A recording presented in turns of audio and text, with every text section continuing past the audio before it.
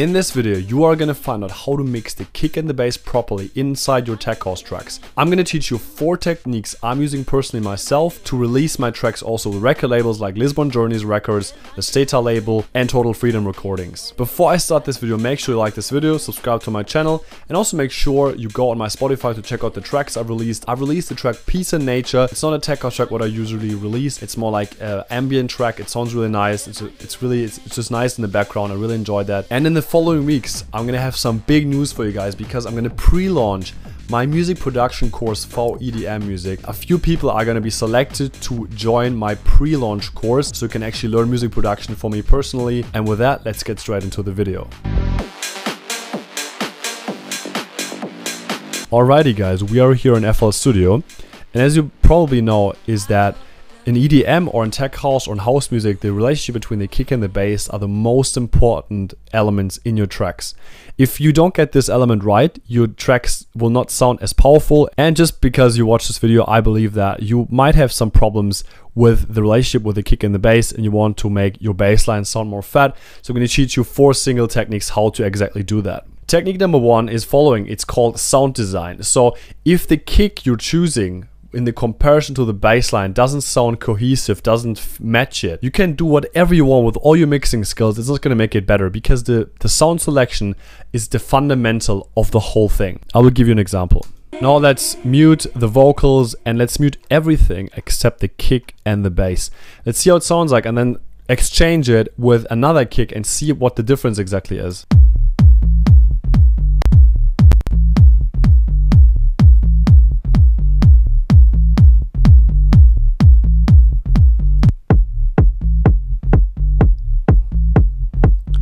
As you can already hear the difference, the sound selection makes a big difference in how the whole thing sounds. If you don't get the sound right, you can do whatever you want. It's not going to change the whole thing. The second tip I'm going to give you is to mix in key.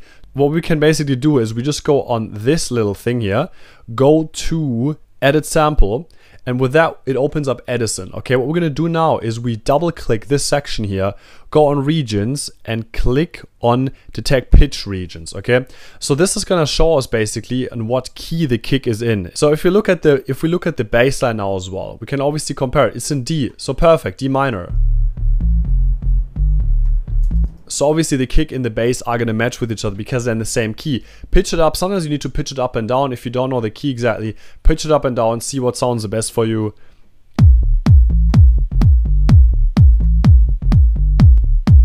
Honestly speaking, sometimes this rule is really true, but sometimes you don't even have to mix in key. Sometimes you have to pitch it up and down and you realize that this sounds somehow better. This sounds better than if it's actually in the key from the bass line. So just try it, listen to your ears, listen to what your ears are telling you, but it's definitely important that you get the kick pitch right and also the bass line pitch. The third thing which is really important to get your kick and your bass properly is to mix the right volumes. So obviously if the kick is way too loud, it will not sound nice.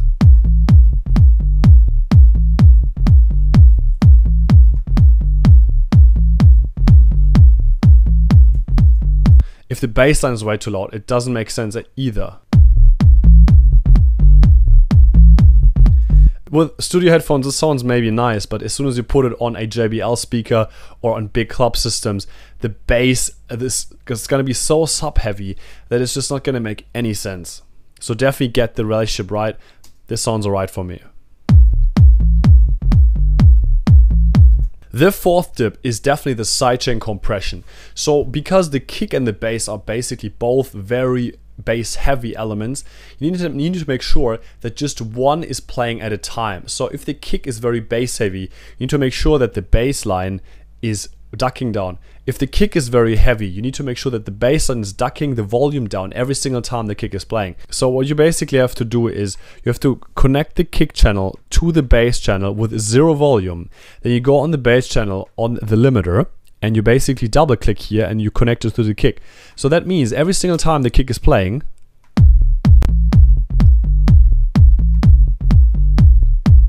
the bass is ducking down. You can obviously change release time, depends on how long the kick is.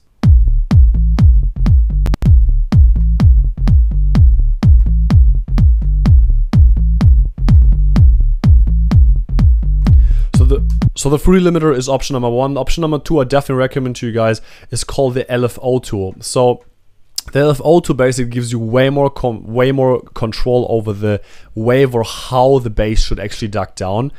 I made it like this.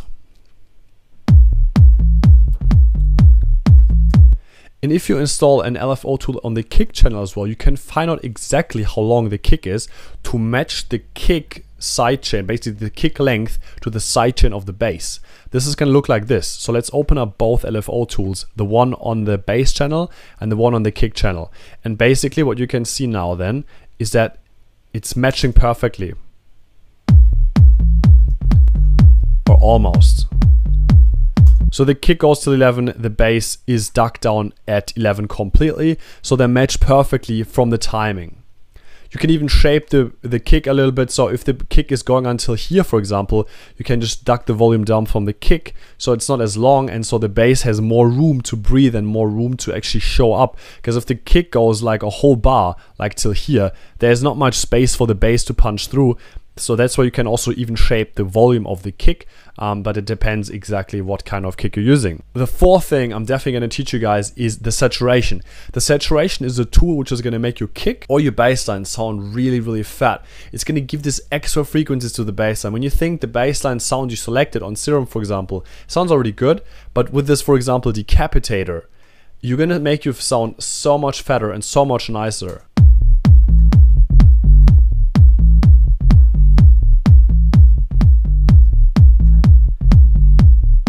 Obviously, the main thing is obviously the sound selection, and after that comes the mixing, and after that comes the compression, etc. But if you start, if you have the right sound and then use the saturation, it's gonna make everything sound more fat. And the bonus that I'm gonna teach you guys is choosing the right EQ. So this is gonna be one of the secret tips I'm teaching in one of my music production courses is the following. So obviously, because we don't want the bass to take the whole spectrum, we want it to duck it down first of all a bit. When it cut it somewhere around 2000 Hertz, because we don't need it everything above. We might need that space for the hi-hats, for the claps, for the synths, for the vocals, for everything else. And the secret tip I'm going to give you now, guys, is to cut the bass at around 85 Hertz with a low pass, like a low shelf filter. And this basically, this little cut is going to give the kick more space to breathe. Let's listen to it without EQ and listen to it without after EQ. Without.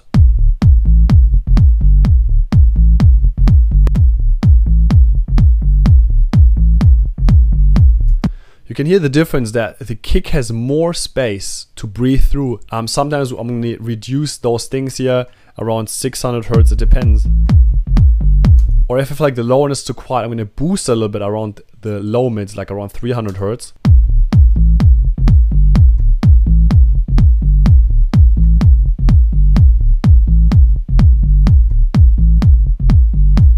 This sounds really great. If you don't have any processing on, the whole thing is going to sound like this. And with processing, it's going to sound like this.